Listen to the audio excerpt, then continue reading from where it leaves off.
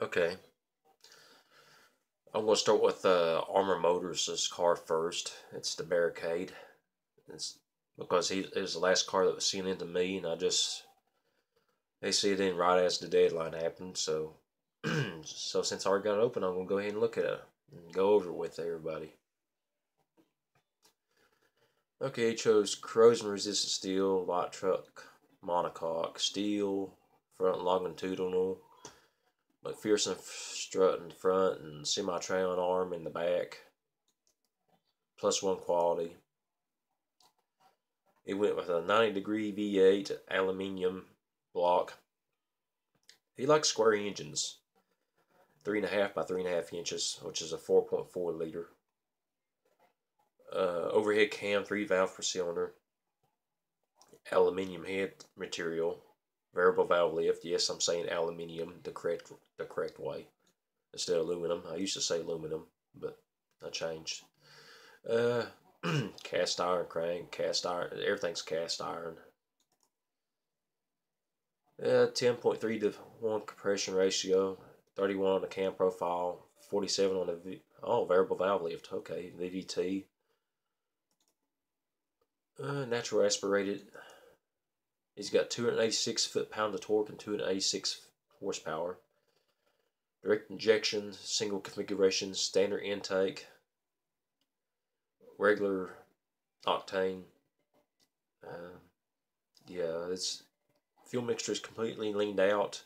Ignition time in 62, 6,700 RPM limiter, and +2 on a fuel quality, or the parts of that. Tubular headers, dual exhaust, high flow 3-way, with 2 reverse flow mufflers. I guess it's quiet. Let's see, at 29.1. +1 quality on exhaust. We'll have a listen. Probably need to turn my volume up.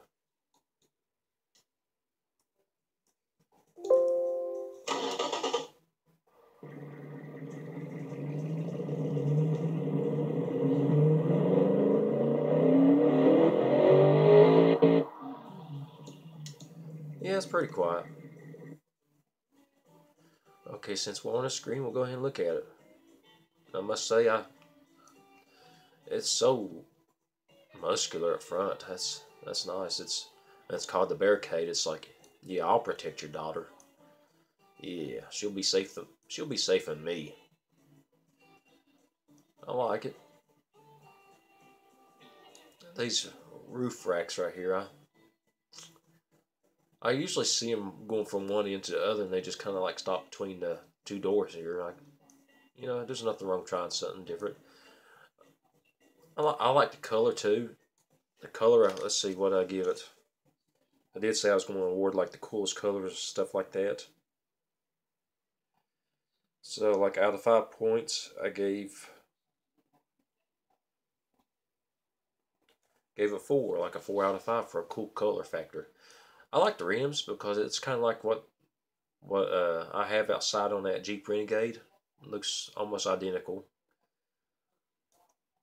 with like the aluminium on the outside and the black on the inside, of gray or whatever it's called.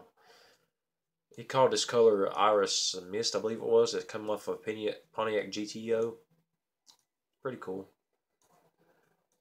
Yeah, I like how it's styled and everything like that.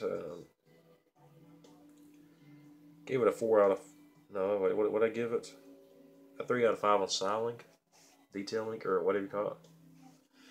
Yes, on styling. Even if I gave it a 1 out of 5, I still like it. It just means I prefer others more than that one. But yeah, 3 out of 5. Told him I was joking to him about something. It's like, dude, where you put the gas at? Because like there's no fuel cap. He's in a rush trying to get this car to me. It's like, oh, just pretend like it's like one of those old cars where you fill it up from like the behind the license plate. I say, okay, we'll go with that. Guess you have to get down low for that though.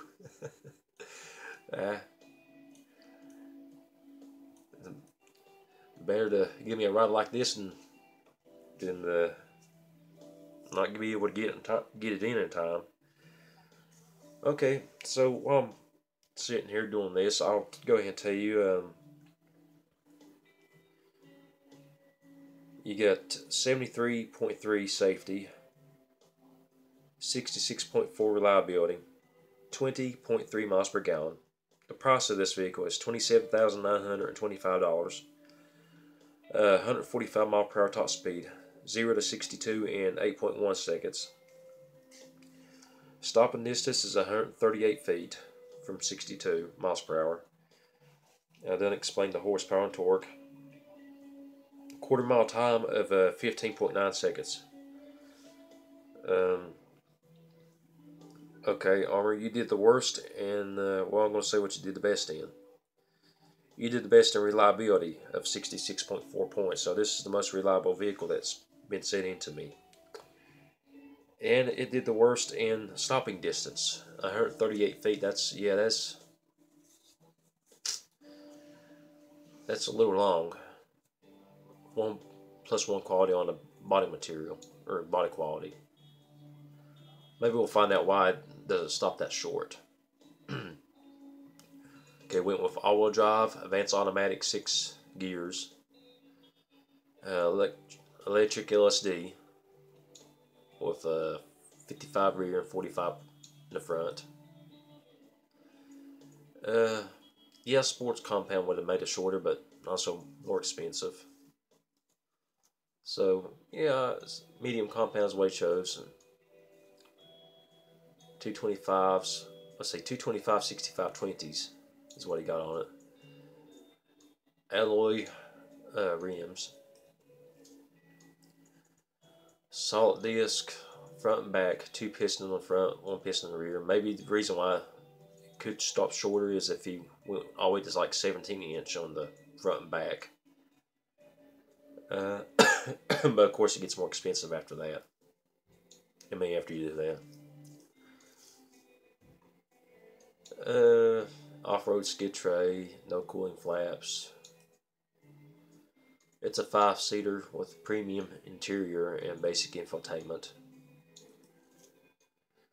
It's electric power steering, electronic stability control, advanced 2010s.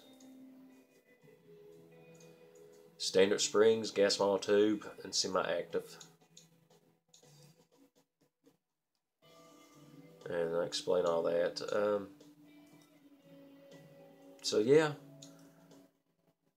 it's a really nice ride. Armor Motors, I'm happy to have you back. I'm glad you got this one in to me in time.